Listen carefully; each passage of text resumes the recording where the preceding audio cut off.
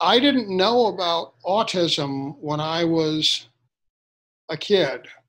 Um, I wasn't diagnosed with any of the things that are so common in schools today, ADHD, autism, OCD, dyslexia, um, because for the most part, none of that stuff was recognized yet.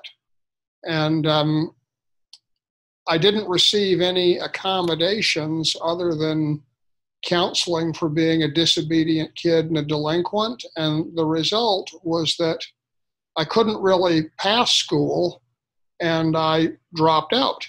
Um, I was very lucky that my parents were at a university and I was able to study in the labs there, and I was able to pursue my interest in electronics, which they encouraged.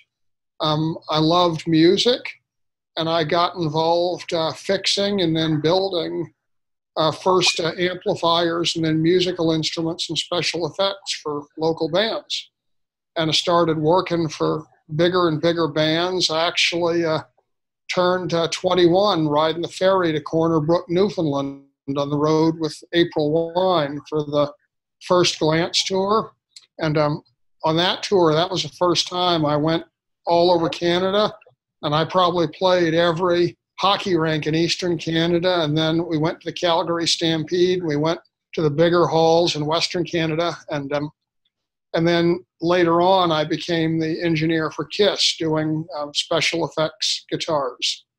So now I look back on that time and I realize that autism disabled me in school. I couldn't do what they wanted me to do, and I had no ability to connect with people socially.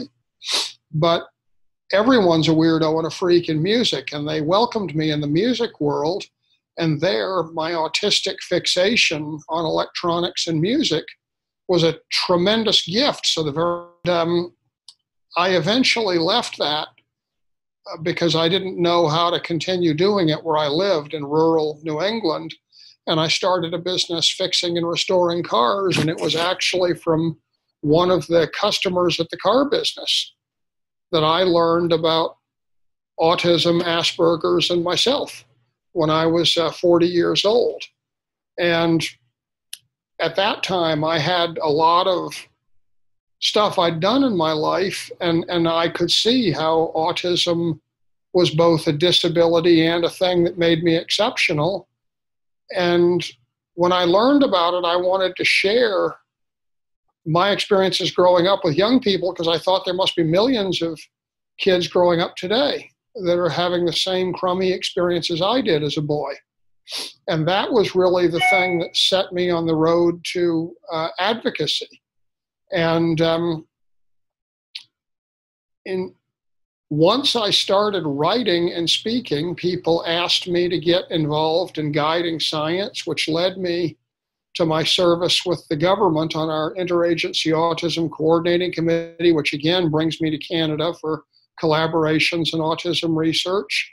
And it invited quite a few universities to ask me to come and speak. And one of them, William and Mary in Virginia, actually made me a part of their neurodiversity program, appointing me the neurodiversity scholar, which is something that I do today.